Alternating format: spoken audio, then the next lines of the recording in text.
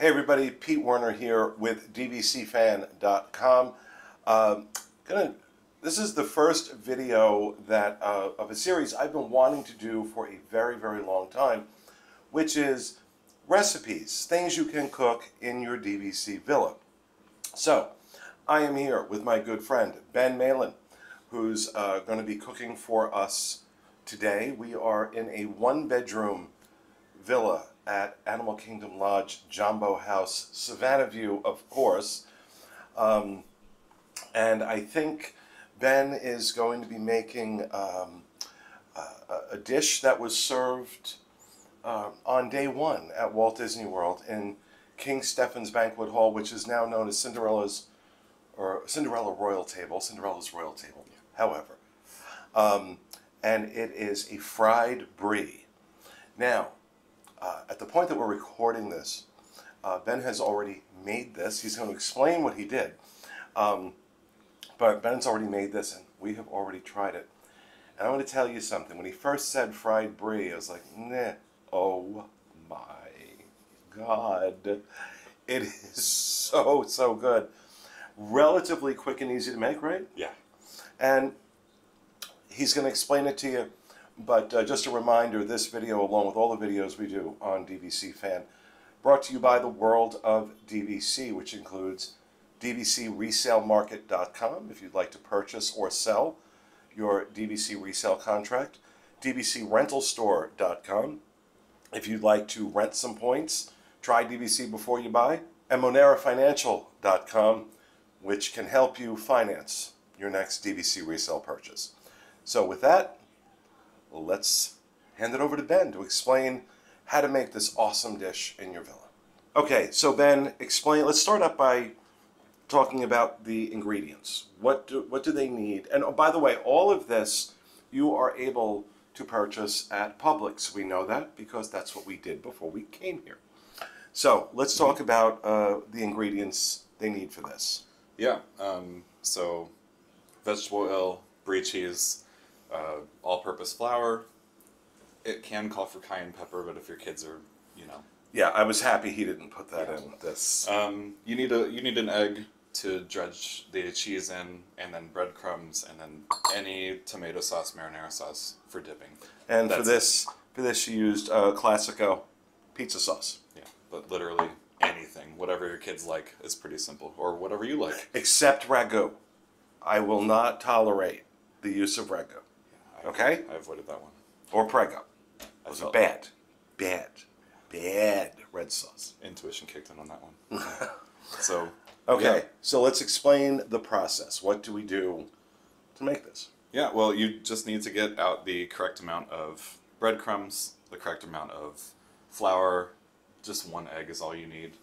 You get 2 brie cheese rounds, cut them up into 8, which is pretty simple to do.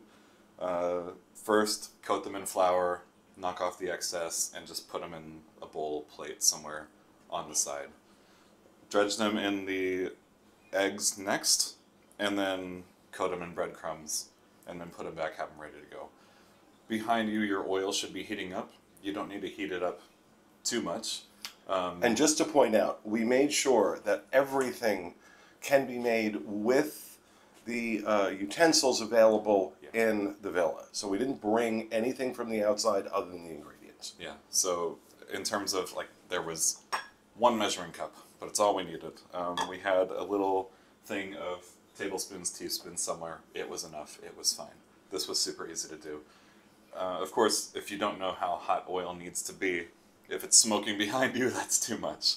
You should kind of be able to smell it a little bit, and you can take any of these breadcrumbs, which is what I did. I just kept it beside the pot. Opened it up, sprinkled a few in, and they sizzled. You're good. Keep it just below. And I didn't know that. I didn't know that as a trick for oil. Yeah. I mean, I have a food thermometer at home normally, but again... you're probably not bringing your food thermometer or your stand mixer on vacation. So that's why I wanted to make sure that any of the recipes we do in this series utilizes things that are cooking utensils that are already in the villas. Yeah. Yep. So if it's sizzling a little bit, you can drop it in. Putting anything in oil is going to bring the heat down naturally. So maybe after your first batch, you'll need to turn it up just a little bit, but it should never go above medium heat on your stove for any reason, period. But frying in there for a minute is it. So literally be right over it with some tongs, 30 seconds, turn them, 30 more, get them out, you're done. Yeah, so 30 seconds one side, 30 seconds the other side, and then take them out. I drained them on paper towels and then put them on the serving plate. And all I did with the marinara sauce, pizza sauce, whatever you use, heat it on the stove behind you, and that's it. Served it.